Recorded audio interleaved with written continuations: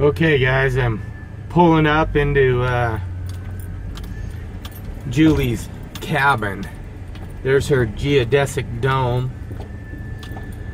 And it snowed a little bit this morning. It's pretty dang cold. I think it's only about 19 degrees. But what's crazy is it looks like it's pretty warm inside that. Okay guys, so essentially what I'm doing here is we ran into some issues with Julie's stovepipe in the cold weather not wanting to flue right. And I'm going to insulate it. And the cool thing about it is I'm going to insulate it with aircrete. I'm also going to take and measure the window where it goes in and create a thick sheet metal window covering with the exact right size hole that goes in it. And that is also going to be insulated with aircrete. It's going to have a aircrete mixture with perlite in it. And I don't know if you've watched in some of my prior videos, but I took just like a 1/2 inch or 3/8 inch thick piece of that and put it on my hand and put a torch on it. The insulative values of it is absolutely intense.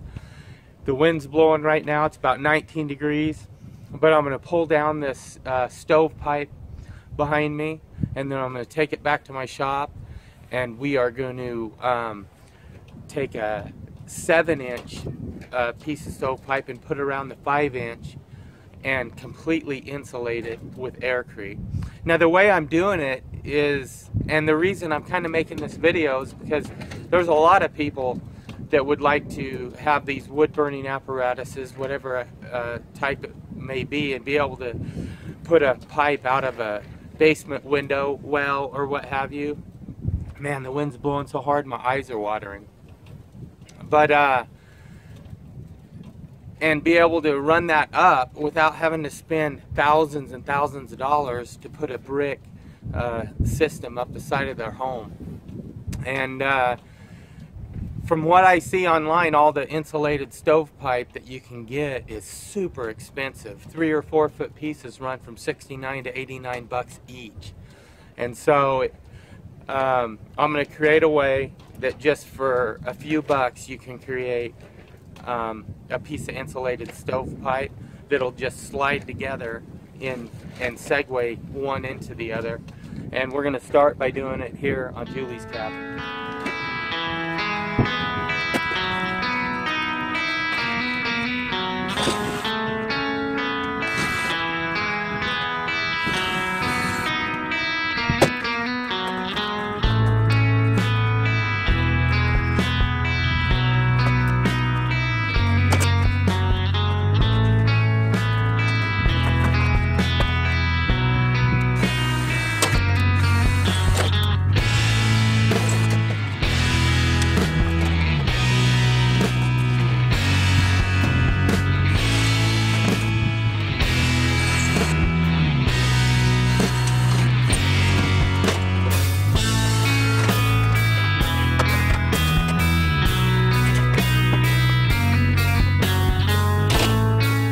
Okay guys, I'm getting ready to go into her cabin. Wow. She put this little greenhouse situation all around her porch. And what's crazy is it's relatively comfortable in here. It's 19 degrees outside. That's amazing. There we go. Oh. And here's the homestead. Do you miss it, Julie? There's the good old Yukon stove. So what I need to do is I need to make sure I get some really good measurements from here to there. And I think just for the purposes of making sure it's good and sealed up, I'm going to go ahead and pull the stovepipe completely out and unscrew the existing piece of sheet metal in there and see if I can just put the window down. I know I've been saying that I'm going to take good measurements on that so I can build one. But I just had a really serious thought. If Mrs. Honeydew were here, she would just say, if you're taking that piece of sheet metal out of the window, why don't you just take it with you and use that as a template? You don't even need to measure it. And she's right. But she's not here. But she's still in my head. So that's what I'm going to do. I'm going to go ahead and pull the stovepipe, pull the window, the sheet metal out of the window, and shut the window. So here we go.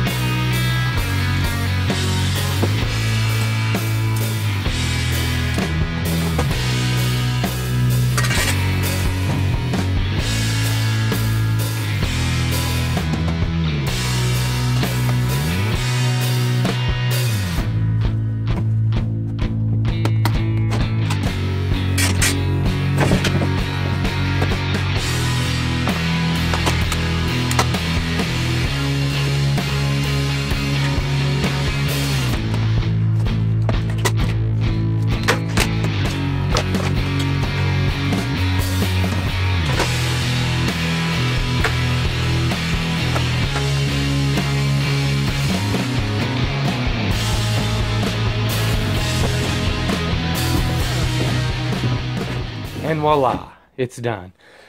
Also, I think I'm just going to go ahead and tack up a window covering over that. Just so, for security purposes, you know, if people did come around, be able to look in.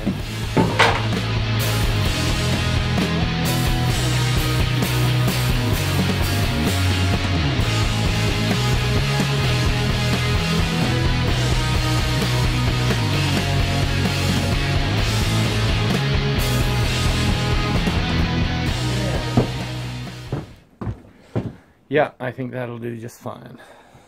Okay guys, I just got through taking down the stovepipe out at Julie's cabin, out at her homestead from Dirtpatcheaven. Go ahead and check out Julie's site. She does some really incredible, cool videos. She's just an absolute incredible person. But I have this really cool design that I'm worked out and have all the drawings done for. To make double-walled, aircrete insulated stovepipe. And I have all of it back in my shop. We're getting ready to pour it, and that video is going to be out in a couple days. So if you like what we're doing, give us a thumbs up. Check out some other videos of ours up in the right-hand corner, and like and subscribe as well. And you can also find us on Etsy at Do Carpenter Shop on Etsy.